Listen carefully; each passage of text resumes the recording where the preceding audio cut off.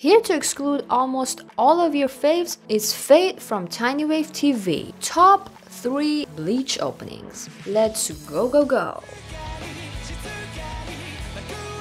This gotta be the most artistic Bleach opening. Everything looks and sounds effortlessly gorgeous. I mean, look at this Aizen. Am I finally under his genjutsu? What is this? Everyone looks stunning except for this guy.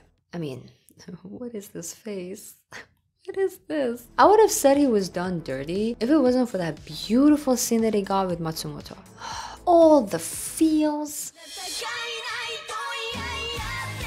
Opening 10 is an epic serve. A scandal song, Rukia and Orihime lip-syncing and dancing to it, showing women's solidarity by shaking hands every few seconds, absolutely solid. It's all well and girl powery until the song goes, "I'm waiting for you," and they show Ichigo. First time watching I was like, so all these strong women are waiting for the MC dude? Then I remember this is Bleach and everyone is waiting for Ichigo. Now I know y'all are waiting for Ichigo, I mean for the top pick. That has to wait for a sec because we got an honorable mention.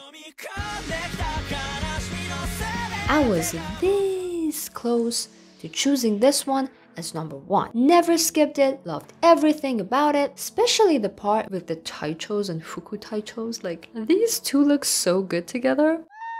These gays, they're trying to murder me. Alright, now you know what the number 1 is, and I know you want to click off, but listen. This is an emotional moment. Was it the intro with the drums and then the guitar coming in?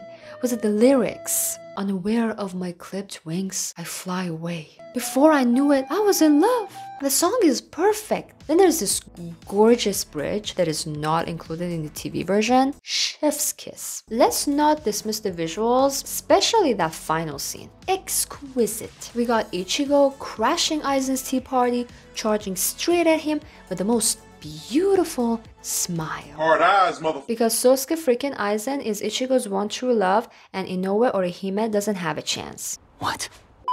If you like this one, maybe check out these other OST ranking videos that we got, and see you next time.